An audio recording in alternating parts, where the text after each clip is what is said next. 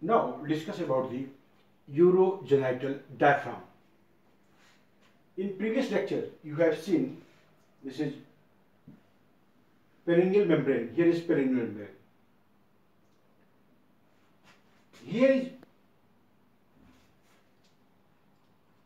the space. Here is the space where two muscles are present. One is deep transverse perineum. This is deep transverse perineum, and here is another muscle. There is sphincter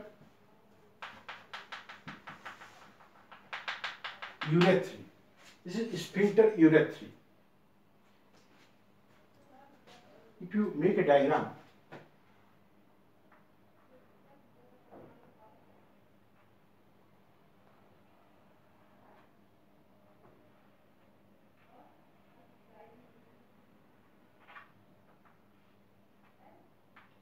istiopubic ramus, istiopubic ramus.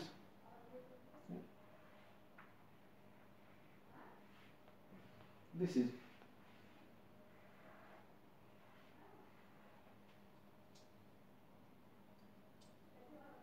here is perineal body.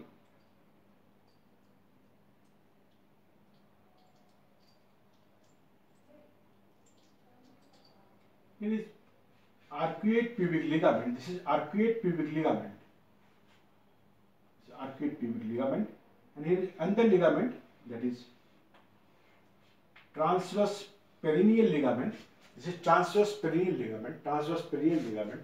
This is transverse perineal ligament, which is formed by thickening at the apex of this perineal membrane. This is perineal membrane. This is apex of perineal membrane. Here is opening of urethra in case of male.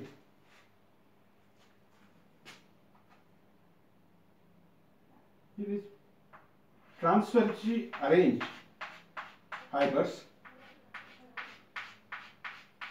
These fibers are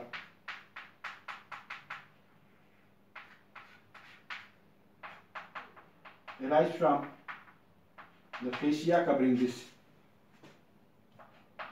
ischial bone. This is deep transverse perineal muscle. This muscle is deep transverse perineal muscle.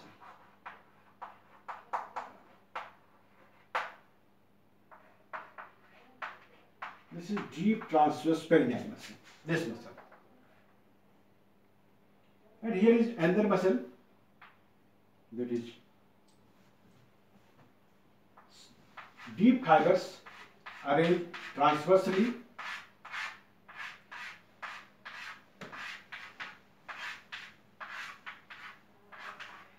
and superficial fibers arranged longitudinally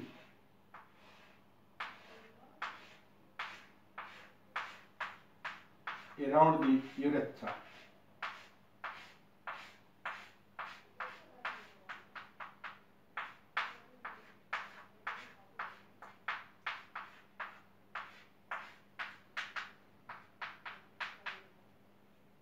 Here is opening of urethra. This muscle is, which has deep and superficial fiber. This is superficial fibers arranged longitudinally. Deep fibers arranged transversely. It forms the sphincter around the urethra. This muscle fiber is known as sphincter urethrae.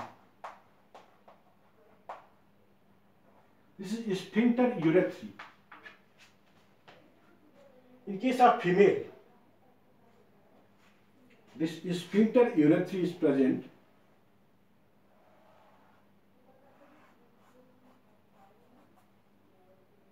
here is deep fibers transversely arranged. Here is deep transverse perineum.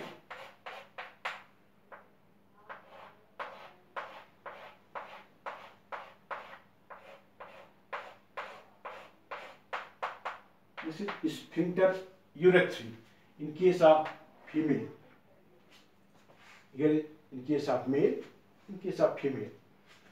Here transverse fibers which line deep, these fibers cross with each other between the urethra and vagina like this.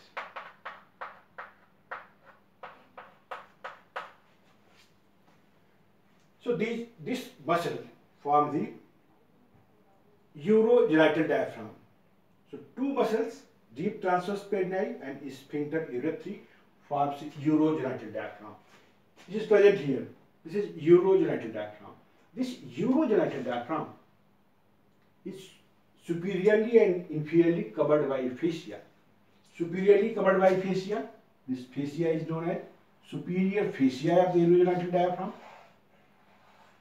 This fascia is superior fascia of urogenital diaphragm, and inferior is covered by inferior fascia of urogenital diaphragm. This inferior fascia becomes thickened and forms a perineal membrane.